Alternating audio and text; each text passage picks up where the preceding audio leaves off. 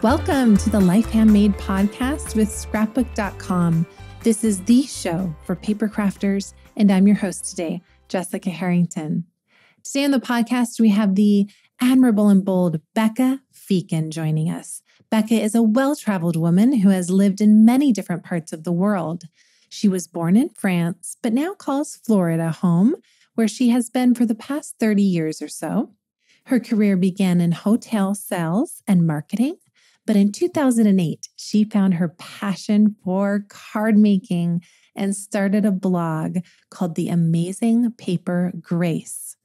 Eventually, Becca's blog led to her getting the opportunity to design her first die in 2012 with spellbinders. Now she has created entire collections of dies, and they're gorgeous and with spellbinders, and you can find them all at Scrapbook.com as well. Welcome, Becca. Well, thank you for having me. It's wonderful to have this time with you virtually. You have been to our studios before, and now we have you on our podcast. I know. Pretty cool. Yes. Well, I gave you a little introduction about you, but I'd like to know a little bit more of the details. So I'd like to just start by describing that time that you transitioned from your career in hotel to how that transition happened into this industry, into card making and working with your hands and crafting. Well, actually, when I had a corporate career, I was also a passionate crafter then, but it just seemed like I never had time. I'm going to say that I was more of a collector, as many of us are, than someone who actually had time to sit down and do, crafting on a consistent basis. And what happened is my husband was very, very ill during that time. And I kind of had to make a heart call. And I ended up leaving my job simply because his condition was real grave. And to be honest, he had cancer. And we knew that he was going to pass away from that cancer. So I just decided that rather than have to make a choice of if I was going to go to work or go to the hospital, I always wanted to be there for him in case he needed me. So I did. I left my corporate job, which I absolutely loved, and became a caretaker pretty much. And when I became a caretaker, we were very, very much homebound. So really just sitting around the house waiting for things to happen. And that's when I actually hopped on the computer and saw that there were people making cards and they had blogs. And I didn't know that this had happened around me. And I didn't know how I didn't know. Mm-hmm. And so I got very, very interested in it. And I just thought, oh my gosh, these people are crafting every day. They're making cards every day. And so I took the plunge and I started a blog, which if anyone knows me, it is so not my MO.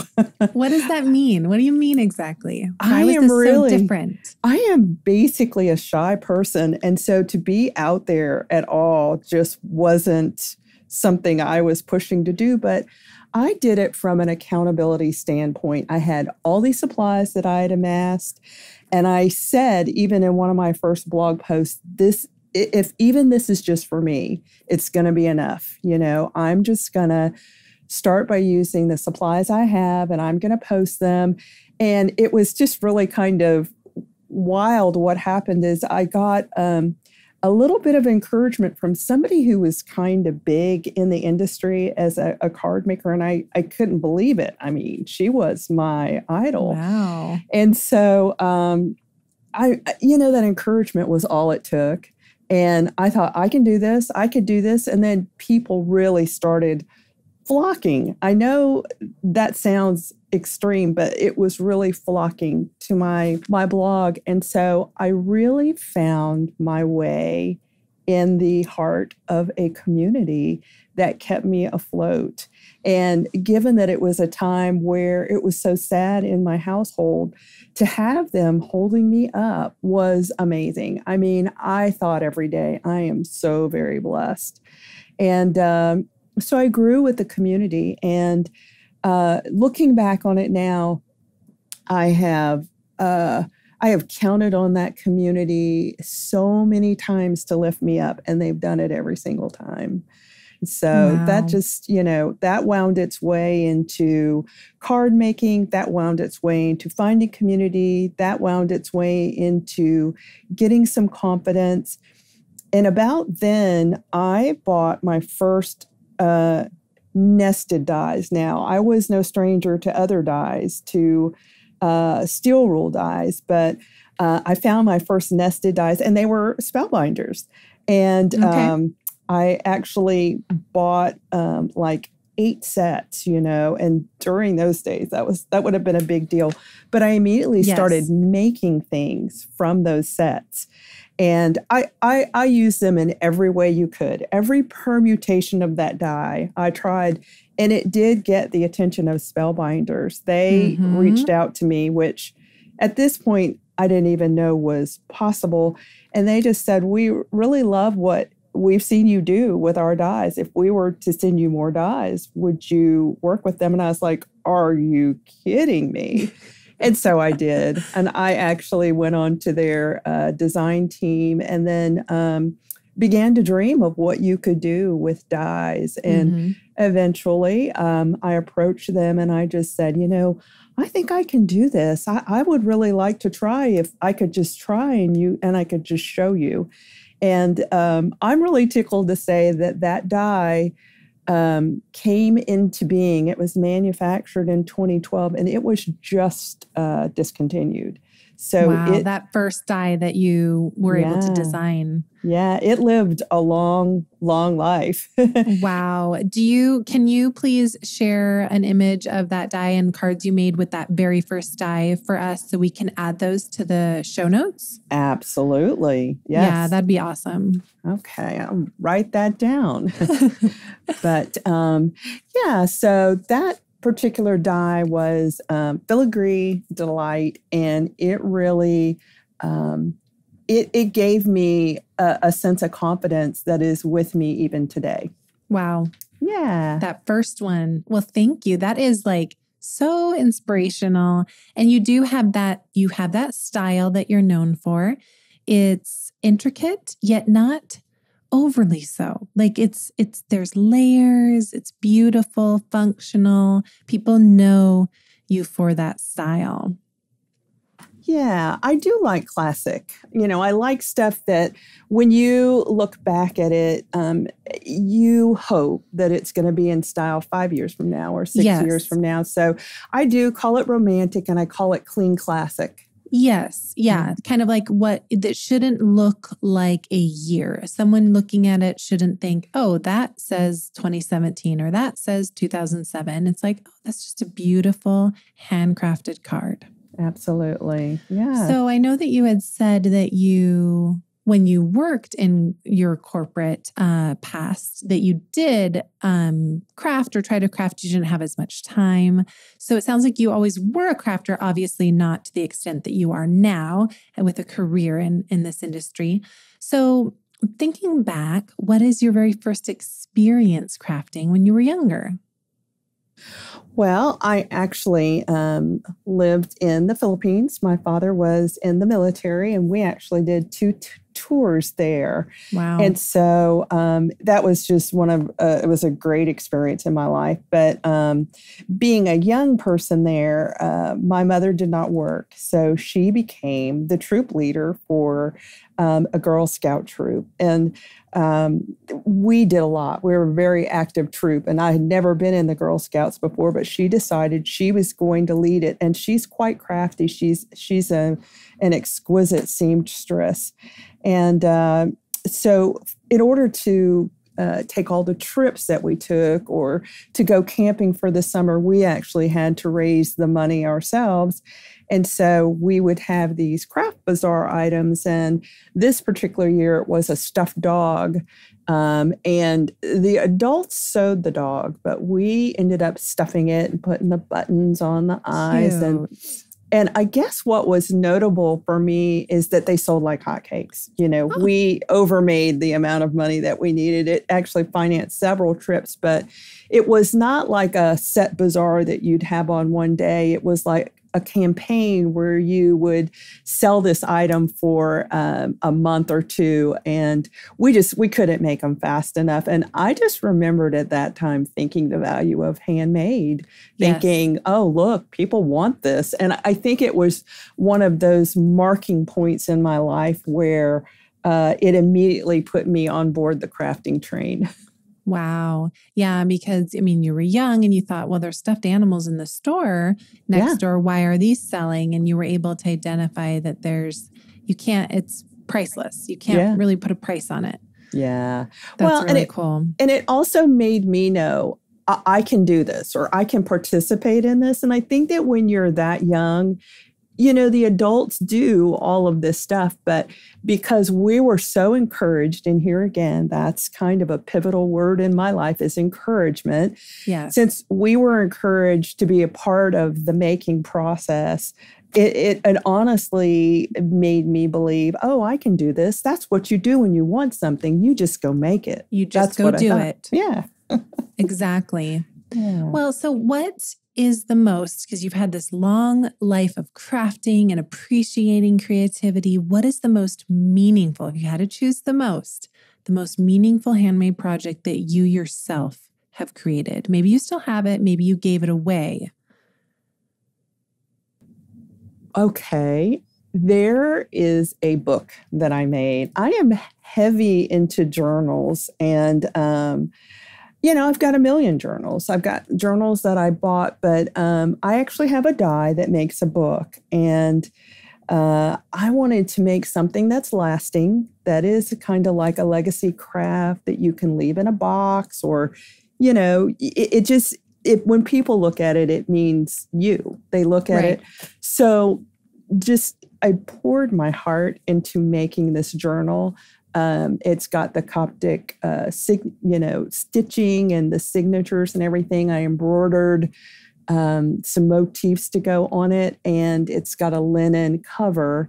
And, I tea-dyed all the paper. And it was just such a wonderful project to savor that, honestly, when I got done with it, I looked at it and I thought, oh my gosh, I made that. And I liked it so much, I ended up teaching a class on it in Canada, and everybody else liked it. It was just one of those projects that you make for yourself, where you indulge and you put everything in it. You don't spare a second on, kind of lavishing love and care and detail. And then what you come up with is something that you're going to remember for a long time.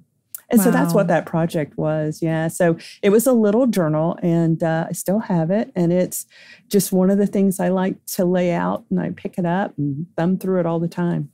So you still have it. It still brings you joy. Yep. Can we share a photo of that journal with our listeners? Absolutely. Okay. I would love to send you pictures of that. I want to see it. I want to see that stitching and how big it is. It sounds gorgeous. I can kind of picture it, but I need to see it now. I just need to see it.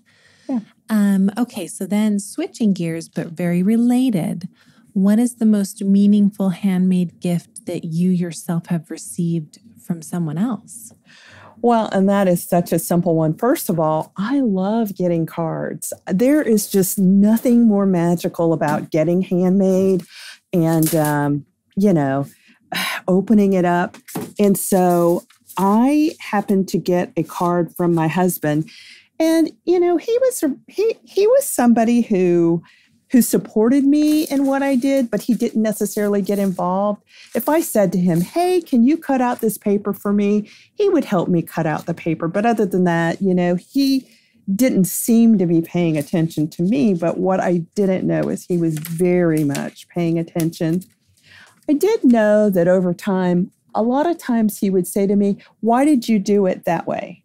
And I just wouldn't even think of it when he said that to me. And then another time he'd go, well, how come you use this instead of you use that? And I didn't realize that he was taking notes. And so one Valentine's Day, he floored me with a card that if he had sent the card to me in the mail, I would have sworn that he got somebody else to make it. But he had taken his time, he had taken all the notes, and he made me a card like I make.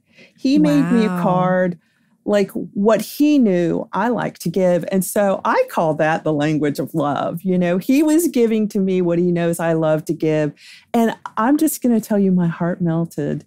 I looked at it and I still have the card. And I look at it and I still don't know how he did it, but he did. And he gave it to me and my heart absolutely melted. He snuck in, found the supplies, figured out how to use the supplies, and pieced everything together when you weren't there or asleep or something. Just the thought of him making it is so special. Yes. Yes. Just picturing him like going out and doing that. I love that. Well, please tell me that we can see a photo of that too.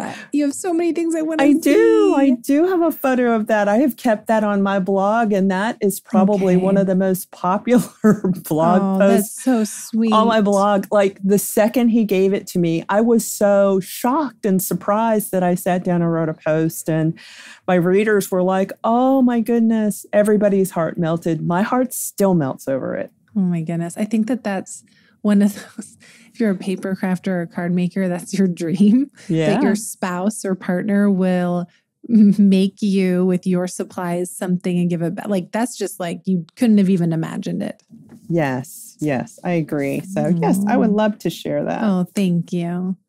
Okay, so you do have an upcoming release. So what is the inspiration behind, and tell us a little bit about the upcoming release of your new collections with spellbinders?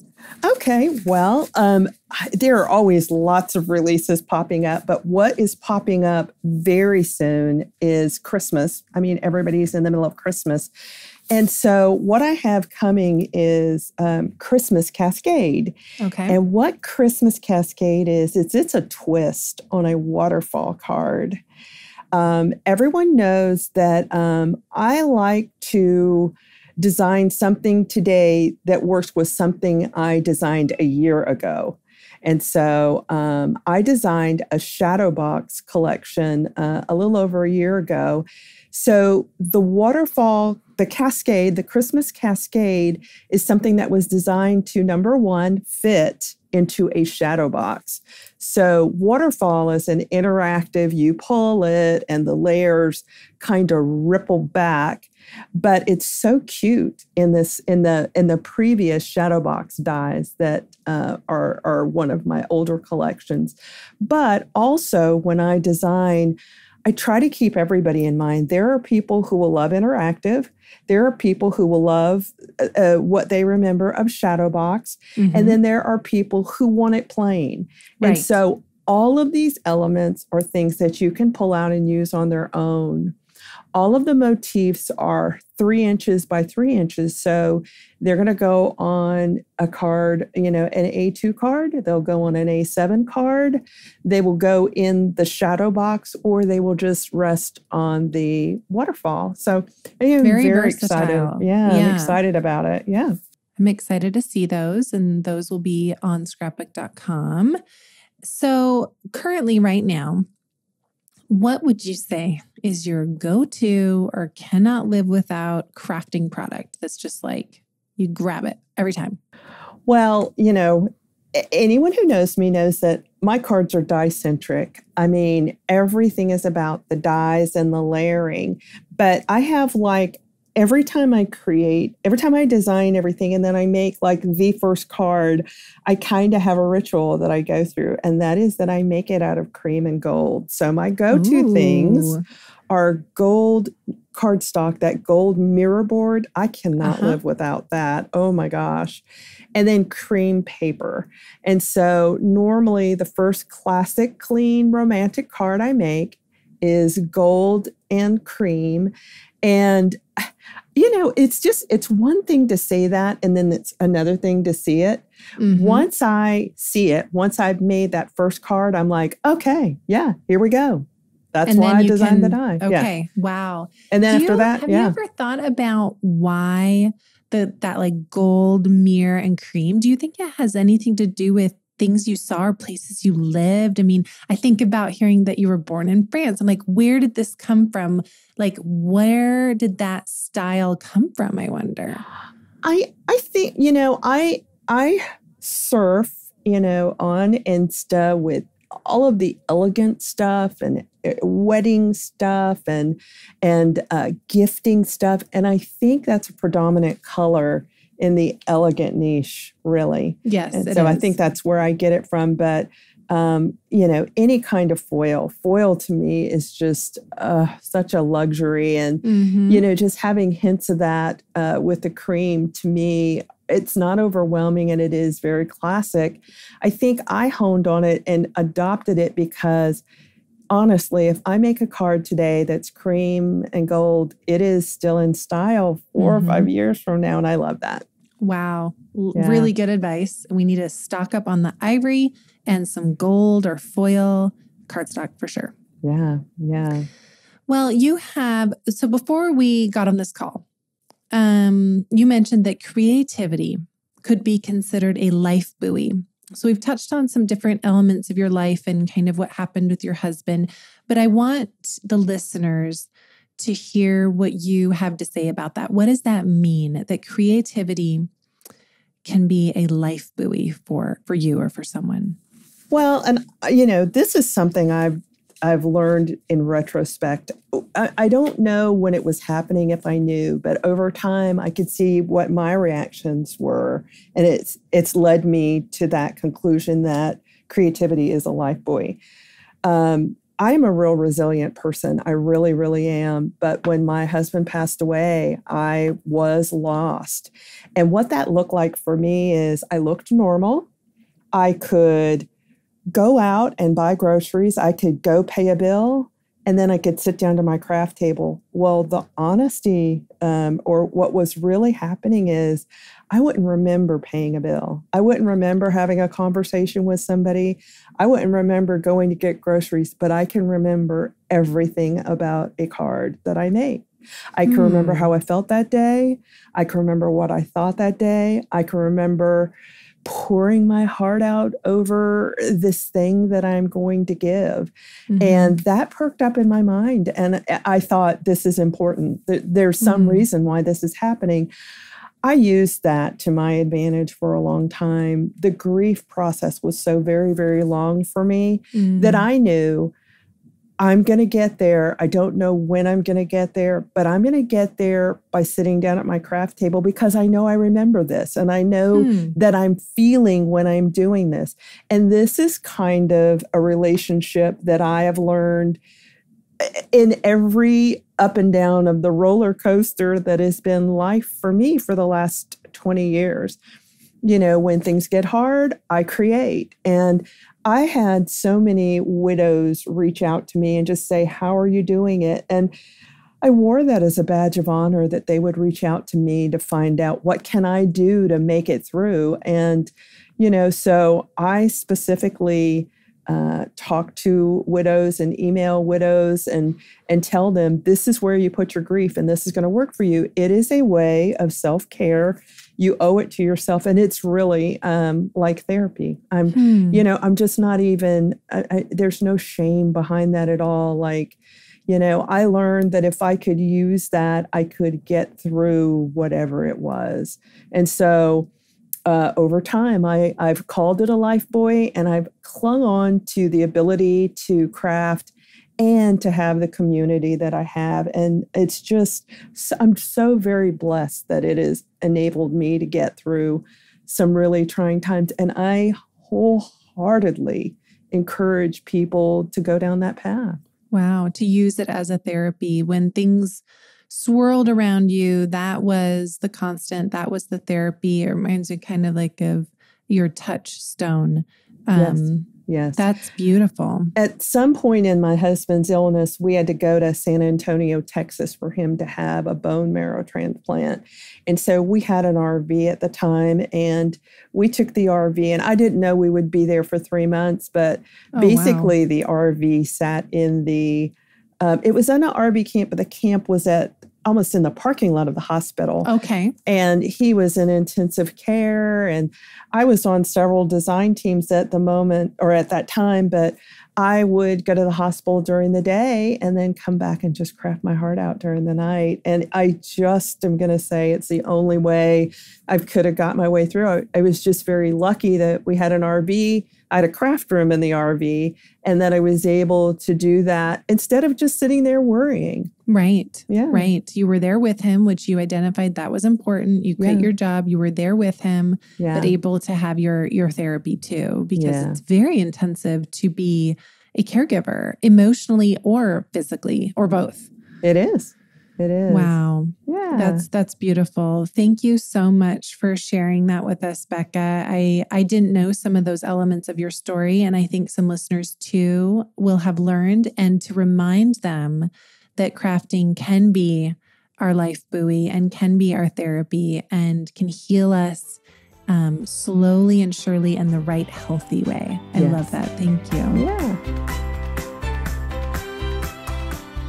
Thank you for sharing your stories with us today, Becca. Your strength and resilience is so inspiring to all of the listeners. If you'd like to know more about Becca Feeken, please visit our show notes at scrapbook.com/podcast, where you can find links to the topics we discussed today and all of those fun photos that we mentioned of those items. Along with Becca's products on Scrapbook.com, you can find over 40,000 unique items. And remember, we are the #1 online store for paper crafters. When you shop at Scrapbook.com, you also enjoy award-winning customer service, great prices, a huge selection of products, and super fast shipping. You also benefit from nearly 200,000 real product reviews from crafters just like you. You'll find endless inspiration and meaningful connection in the Scrapbook.com forums, the Scrapbook.com gallery, and remember to take those free online classes from the comfort of your own home. Be sure to subscribe to the Life Handmade podcast in your favorite app and enjoy our other episodes as well. Please consider leaving a review for this podcast. It really does help other crafters like you find it easily. Happiness is life handmade. I draw doodles of eccentric faces in the margin space.